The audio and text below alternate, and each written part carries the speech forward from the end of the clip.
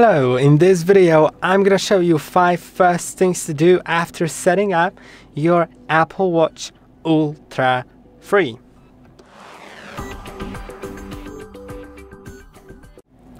Okay, as you can see right here I have it set up, so I'm gonna start it and I'm gonna skip the tour because I already know it, but of course you can take it. And let's begin everything. I'm just gonna click on use here. Okay, I'm gonna also allow like location for the weather, and let's first customize the action button, the orange one, because it's quite useful, right? If you wanna customize it in the app, go to action button, and then you can select the action.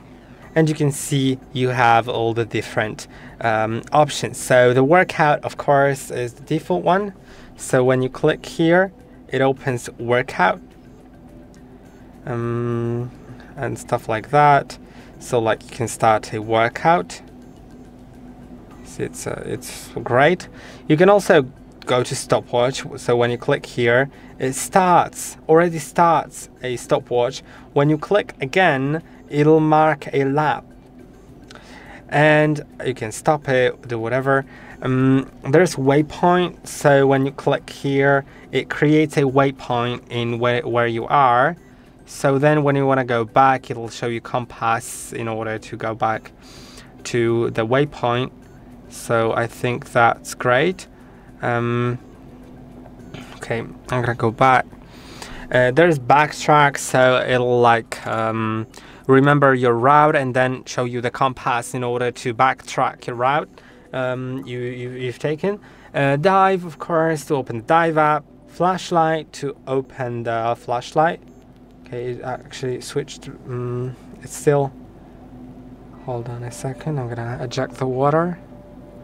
Yeah, I'm gonna go to flashlight maybe now. Yeah, and you can see it turns on the flashlight.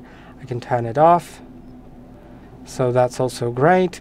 You can do control center, but it's of course no, sorry, control and new reminder. I don't really get that. And there's way more, but let's not talk about that too much. So yeah, you can set it to whatever you like. I'm gonna set it to maybe the workout because it's quite useful. You can also like, you know, for example, when you select, I guess when you select control, you can do what it does. You can select what it does. You can see. So yeah, I'm gonna go back to workout. And now let's. By the way, there's a siren. I'm gonna try to activate it, but it may be a little bit loud. I'm gonna hold it.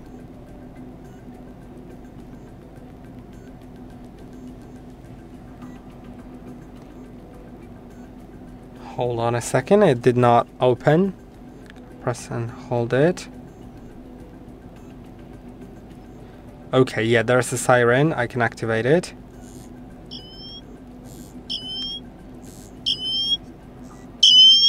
Yeah, it's getting pretty loud. I'm gonna stop it.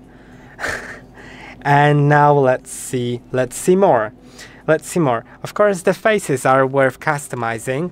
You may already like the face that you have here, but you can click on edit here. No, sorry, not edit. Go to face gallery on your iPhone, and then you can select new watch faces, health and fitness, photos, tool watch, whatever, data rich, Apple Watch Ultra. You can see the Apple Watch Ultra are pretty great. I think I like them a lot. And I'm actually gonna set it to maybe this one. You can see modular ultra. You can select a color of it. I'm gonna select it to multicolor. Then you can set the bezel to show you none, seconds, depth, elevation, or training. I'm gonna just set it to just simple seconds. Then style can be also set. I think I'm gonna leave it on the hours, minutes, and seconds.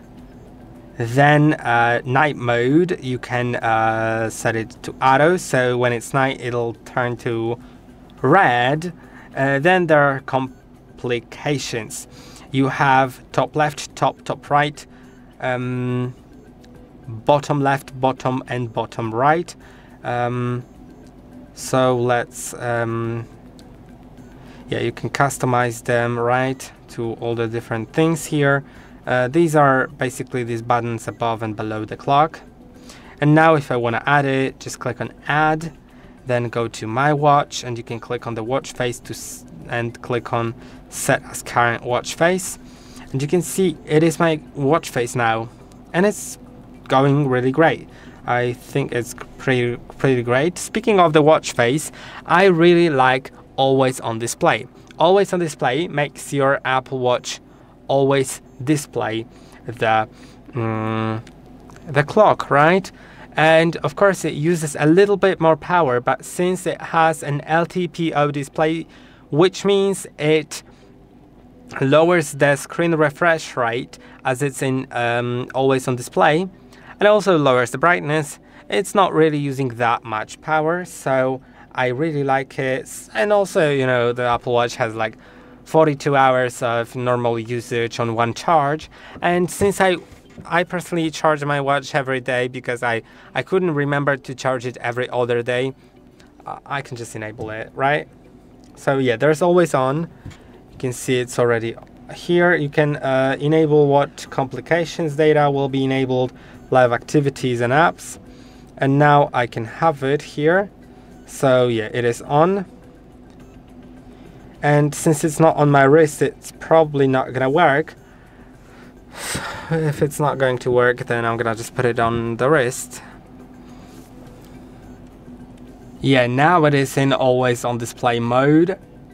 You can see the screen doesn't go off. When I tap on it, it goes back into the normal mode, and shortly it will go back by itself to the always on display mode. The screen will dim and the refresh rate will lower. So let's wait until then. Yeah, and now it's back again in always on display mode. So I think that's really great. And now let's see some other things, because I've just shown you 3 and we want to do 5, right? So let's go now to passcode. I would highly recommend setting up a passcode on your Apple Watch. If you haven't done it during the setup, a passcode will be asked whenever you take the Apple Watch off the wrist and put it on again.